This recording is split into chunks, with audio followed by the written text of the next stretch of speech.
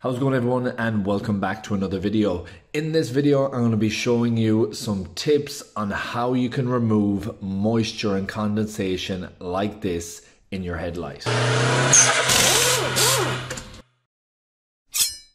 Okay, so now that we know we have moisture in the light, what can we do to actually take it out? There is a lot of methods you can do to air all of this out and get it cleared out. There's also some things of consideration so that it doesn't come back again. Firstly, I'm going to talk about the problems and what could cause this to happen. Then I'm going to talk about what we can do to get it out and some possible solutions to keep it out of there if you do have some issues. So firstly, this is something I've come across many times over the years, especially doing body work, and caused by damage. So cracked lens, a split in the assembly, anywhere around the top side where water can flow through, especially if you're getting an actual level on the underside of it. So if you're getting some water coming up through, that is a very clear indication that you got some damage. I used to always assess where the impact damage was. So let's say across here, check on the inner side of the housing. If you had the bumper pushed in, check on the lower side of the housing. Same when you're talking about the wing and upper part of the bumper here, you would check on the inner. And if you had the bonnet that got a bit of damage here, you would check along the top side, the seal and the lens, and there is some cracking on the top side of the lens on this one. Now, if you have just found that the moisture buildup, you have a temperature change, maybe you've gone from a hot summer and you're gone into the winter, and now you have moisture buildup as you get to that colder months, it can be a case of the backside of the headlight. You have seals across all of the different caps that the bulbs go into. Maybe you have some issues there. Or the vents. So headlights have different vents that allow it to breathe.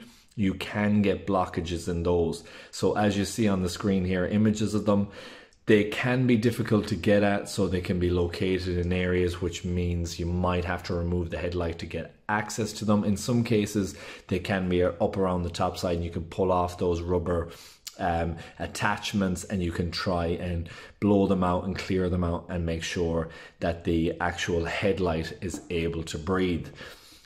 Now, that's some of the issues that can cause it to condensate up like we have on this one. How can we get this moisture out? Now, there's a couple of very simple and effective ways. I used to always use a compressor, compressed air, and a hot gun, and I would be using tools like this. So opening a cap on the back side where the headlamp bulbs go in, and I would be using one of these to aim in and blow that air out, or a shorter one like that. And in some cases I would be using a pipe attached to it, which would sit around and clear all that out. I would be using a hot air gun on the front, and the mixture of the cold air recirculating and the hot air used to dry them out and make it nice again.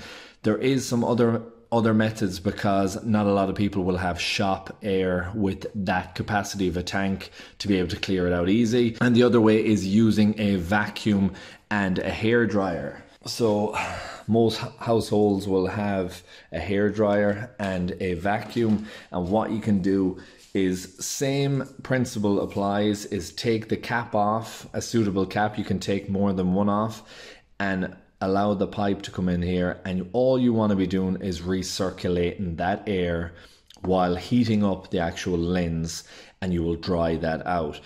Now, if you didn't have any of these items, there is one other thing that you could potentially do, and that's take off all the caps, take out all the bulbs. And on a good day, I would say on a hot day, you could potentially bring it for a drive and maybe it would air out.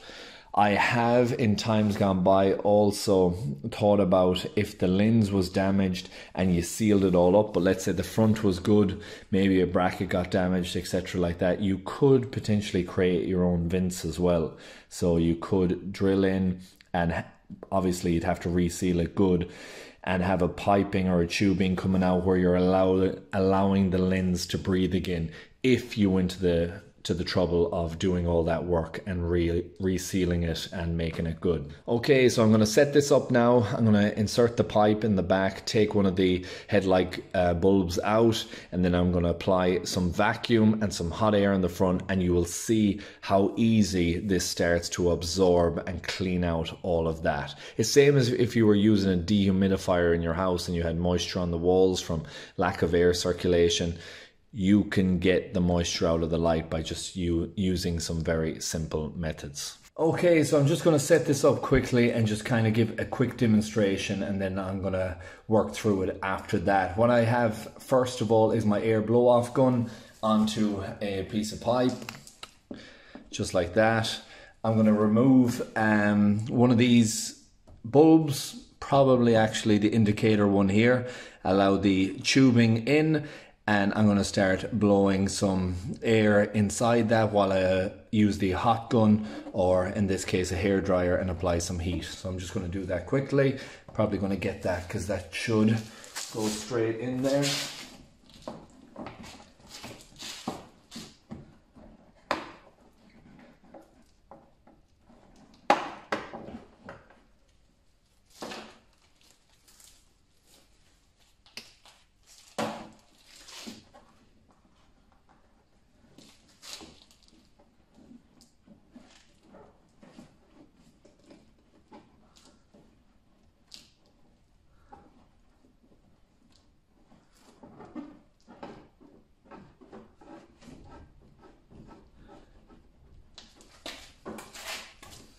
And as you can see, the tubing is fed in. Now, be gentle, no matter what lens you have, you don't want to crack anything. So either a very small pipe or something very flexible to where it's not going to damage it.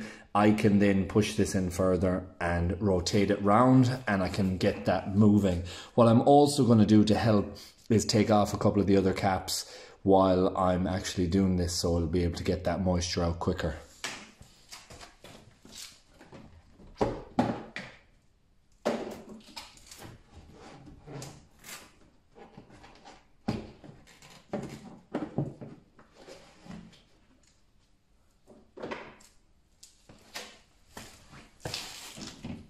Got a hairdryer here ready to go, and I'm going to start applying light pressure on this.